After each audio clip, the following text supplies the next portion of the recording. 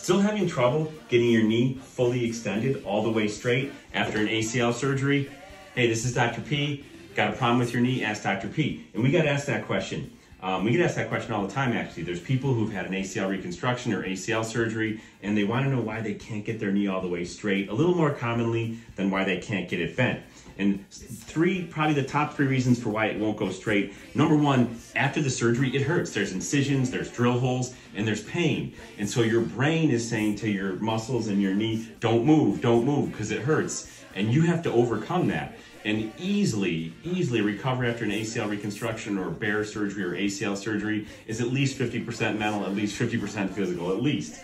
And if you have a really good physical therapist, or what we have is VFit, total body fitness specialists, they're gonna work on the whole body, including your brain and your head, and help you overcome that. Because if you can overcome that inhibition, you'll get the range of motion back. So a lot of times it's mental, it's not your fault, it's just the way your brain works. Number two, if you don't move it, you're gonna form scar tissue just from not moving it.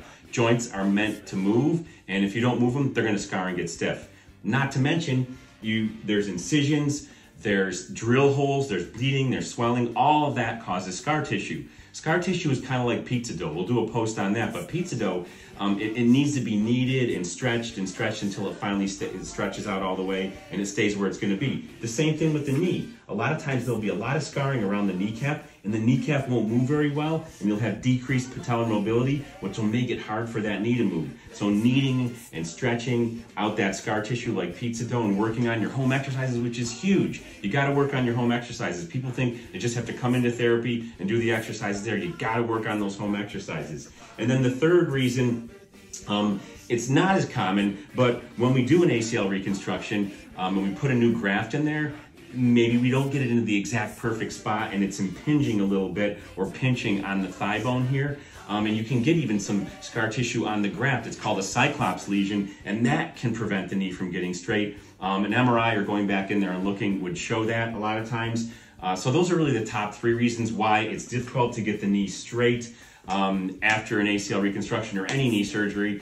And there's others, but if you have any more questions, go to Krinkr, KRNKR.com, Krinkr.com, or like, follow, ask us questions, comments. We'll try to answer them, and that came from somebody, actually several people. And so please ask us questions and we'll get you more answers.